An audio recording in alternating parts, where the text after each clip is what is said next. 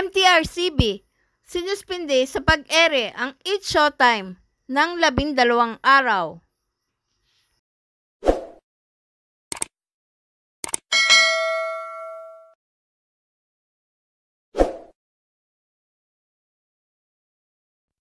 Nag-order na suspensyon ng 12 araw ng pag-ere ang Movie and Television Review and Classification Board o Mtrcb sa It's Showtime ng ABS-CBN na ume-ere sa GTV network ng GMA.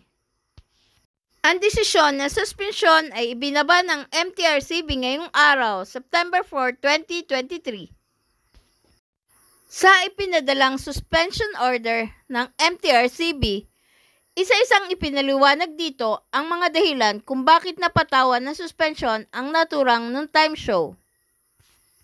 Sinabi din dito na maaari pang umapela ng motion for reconsideration ang nasabing noontime show sa loob ng 15 araw pagkatanggap ng naturang suspension order. The Movie and Television Review and Classification Board, Mtrcb, issued today, 4 September 2023, its decision to suspend the live noontime program, It's Showtime, for 12 airing days. Viewers have lodged multiple complaints before the Mtrcb concerning the show's 25 July 2023 episode, wherein the program's host allegedly acted in an indecent manner during one of its segments, Isip Bata. The said case was referred to the Mtrcb's Hearing and Adjudication Committee, which heard the case and required the respondents to submit their position papers following a procedural process. In accordance with the Presidential Decree No. 1986, Mtrcb Charter, the respondents may file one motion for reconsideration within 15 days after receipt of the decision.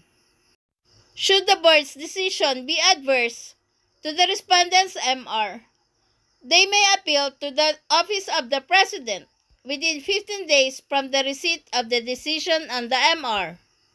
This is not the first time that a preventive suspension order was imposed on It's Showtime. In 2010, the Mtrcb imposed a 20-day preventive suspension on ABS-CBN's daily variety program, then called Showtime. In 2023 alone, the Mtrcb has received multiple complaints, which the board has given due course. Most recently, the board issued 2 additional warnings to the noontime show concerning the following cases. Case number 1. Inappropriate utterance of the word chispat by hosts Jong Hilario and Vice Ganda during the 24 January 2023 episode of It's Showtime, in violation of Section 2B, Chapter 4 of the Implementing Rules and Regulations of Presidential Decree No. 1986. Decision. The board found the respondents ABS-CBN Corporation Broadcasting Network, Zoe Broadcasting Network Incorporated, and TV5 Network Incorporated remiss in the performance of their respective functions and duties required under the Implementing Rules and Regulations of PD No. 1986, specifically Section 2B, Chapter 4 thereof, and are admonished to refrain from making any utterances of similar nature, for the same will be dealt more severely. Case number 2. Inappropriate utterance of the word tingle by host Bong Navarro during the 3 June 2023 episode of It's Showtime, in violation of Section 2B, Chapter 4 of the Implementing Rules and Regulations of PD No. 1986. Decision. Derelict in the performance of the respective functions and duties under the IRR of PD No. 1986. Respondents ABS-CBN and ZBNI were sternly warned by the board that the similar utterance will be dealt with more severely. At present, the noontime show has duly submitted their MRs. for the above-mentioned cases, which are currently pending with the Mtrcb's Adjudication Committee. Prior warnings. It may also be recalled that the noontime show received prior warnings from the board in relation to the utterance of the word "pekpek shorts" in the 9 January 2023 episode of the show, and the indecent attire and performance of quinzuenas in the Girl on Fire segment aired on 14 January 2023. In both cases, the respondents were admonished that similar violations shall be dealt with more severely. Dismiss complaints over lack of merit. Apart from this, the Mtrcb has received multiple complaints regarding the noontime show, which the board dismissed in the spirit of fairness and equity, such as number 1, complaints regarding the Rampanalo segment money game, where hosts were paired together to catch play money using their lips. Number 2, complaints regarding the allegedly suggestive macho dancing in one of the show's segments.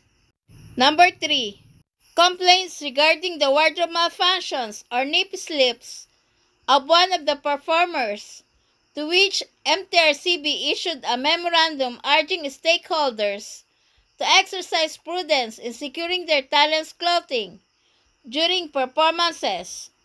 And number 4, complaints of alleged inappropriate wearing of barong Tagalog on one of the hosts, to name a few. The Mtrcb only adjudicates cases which, to the board's judgment, have basis in law and its mandate, PD number 1986. Samantala, naglabas na ng opisyal na pahayag ang pamunuan ng ABS-CBN hinggil sa naturang suspension order. We have received the ruling from the Mtrcb indicating that each Showtime will be suspended for a duration of 12 days from finality of the decision. We will submit a motion for reconsideration as we humbly maintain that there was no violation of pertinent law. We are also committed to working with the Mtrcb to ensure that each Showtime can continue to bring joy and entertainment to our noontime viewers. We are truly grateful to the Madlang people for their unwavering love and support for each Showtime. Please subscribe and hit the notification bell para ma-update kayo sa sunod na showbiz news.